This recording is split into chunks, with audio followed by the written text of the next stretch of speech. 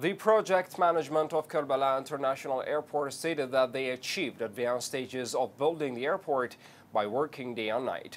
The project engineer Fawzial-Shahir has said that the pillars of the watchtower have been built and the watchtower would complete soon, confirming that the airport will be ready to receive the first aeroplane at the end of 2018. He also said that there are 600 workers and 350 vehicles constantly working. He then added that the Tebet Kerbela was founded, which includes all the companies operating at the airport project.